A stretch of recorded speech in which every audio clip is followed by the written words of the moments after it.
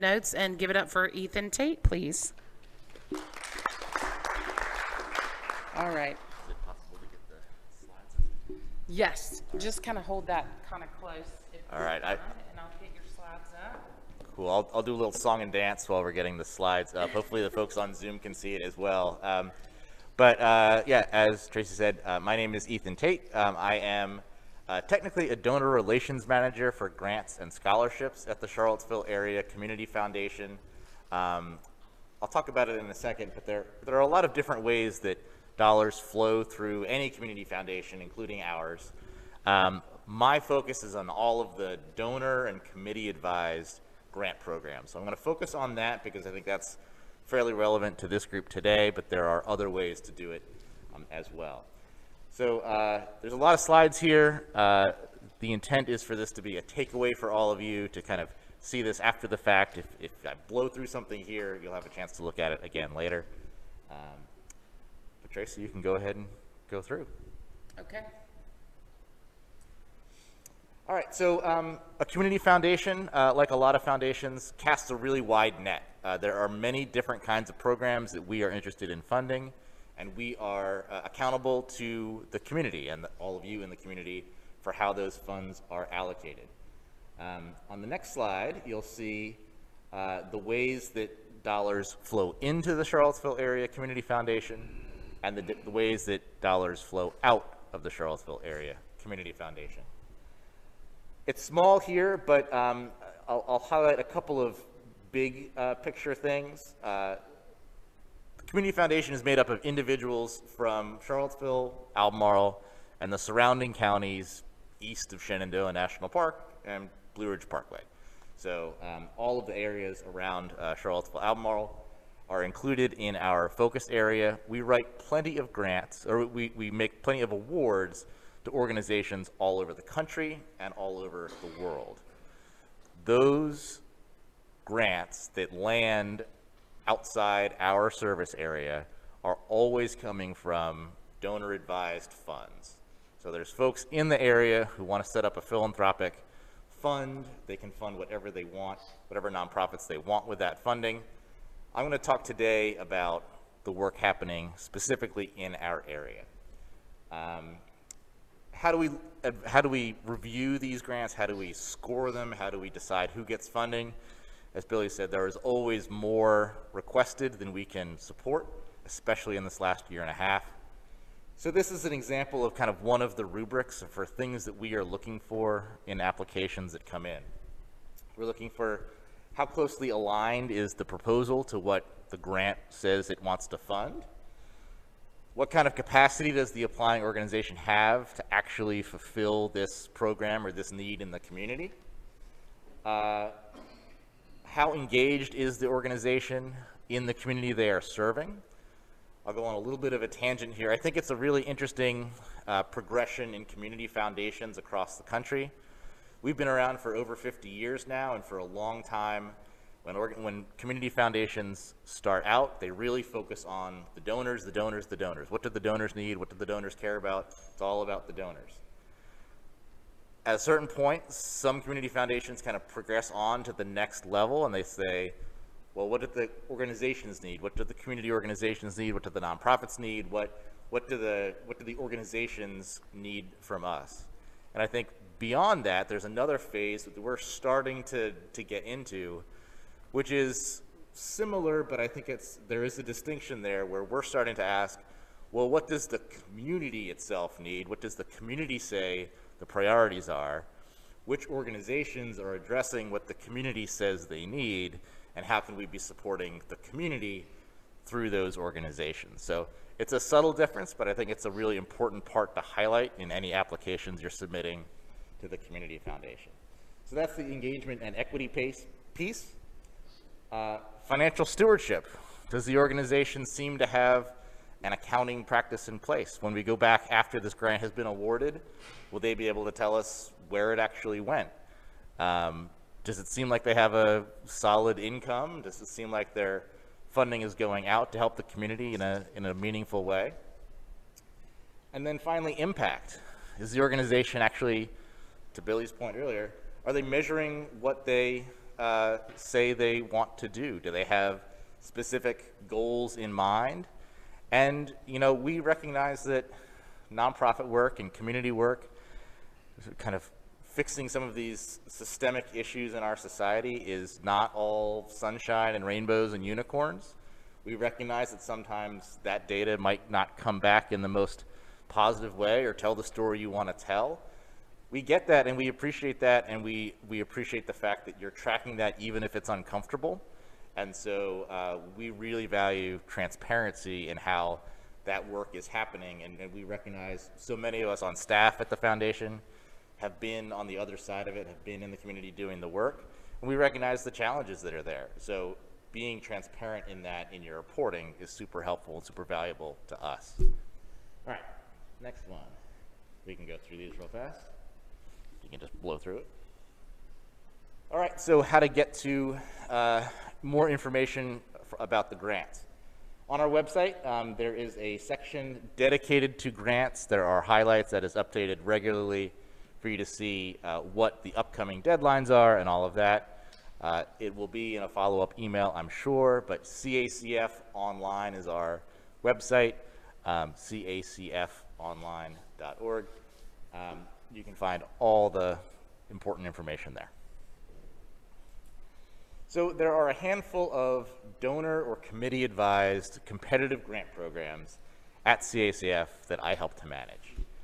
I'm going to talk about primarily the first 2/3 on that list, because I think they're most relevant to this group, but there are several others as well, and I'll stick around through the break if people have specific questions.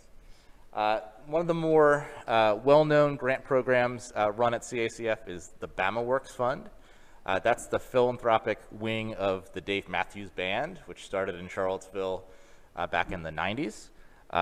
If I could go back and tell the high school version of me that I'm going to help manage the philanthropic giving of the Dave Matthews Band, my little high school brain would just explode. But that is a grant program that's been around for over 20 years. It has grown to the point where now we need 2 different grant rounds to just be able to manage the number of applications that come in. You can go to the next slide. This is a little bit small. I apologize for folks in the room, but I'll read through the pertinent details. The next application window will be January 15th to March 15th. It is an online application, and it's for gifts up to $10,000. Organizations are invited to apply once every 12 months. And really, there is no, beyond organizations doing good work in our community, there is no real specific programming priority for that grant program. They just want to be funding good organizations doing good work. Can you go back? Oh, sorry. So for that grant program, we have a review committee that gets out into the community, meets the applicants, and we get those. If the deadline is March 15th, the next checks would be coming out on mid-June. And then we do it all over again starting July 1st to September 1st is the second application window in any given year. We're in the midst of reviewing the most recent applications right now, and then those summer/fall applications get responses by Thanksgiving or so. All right. And the Louisa County Community Fund. This is a smaller grant program, but I think especially relevant to the folks here in the room.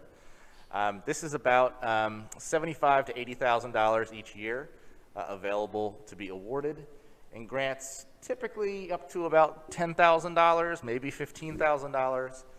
For both the Bama Works Fund and the Louisa County Fund, I will say partial funding is really common.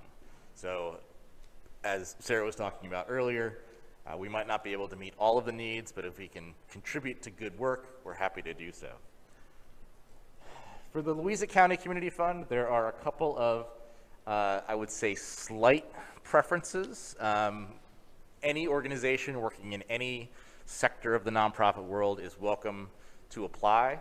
but there is a slight preference for volunteer-based emergency response, like volunteer firefighter, rescue squad kind of organizations. Housing organizations, whether it's new housing or renovations and repairs. Disaster response, things like the Red Cross or organizations working in disaster scenarios. And then child care, senior care, care for adults with special needs.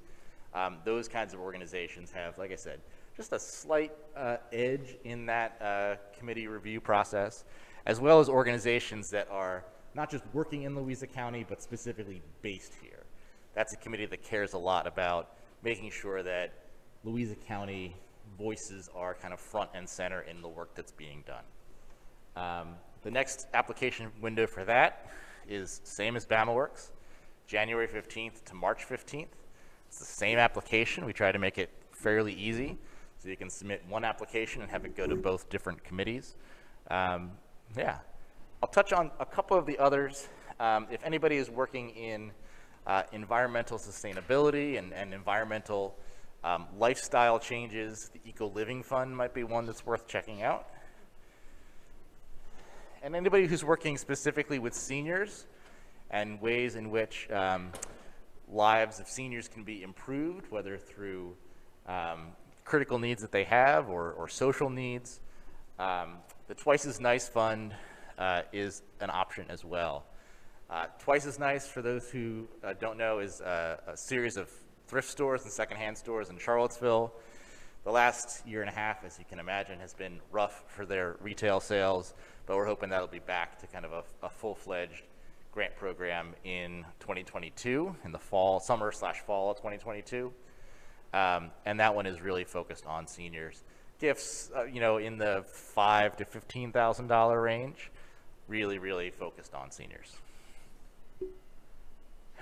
And then I'll just leave you with this slide.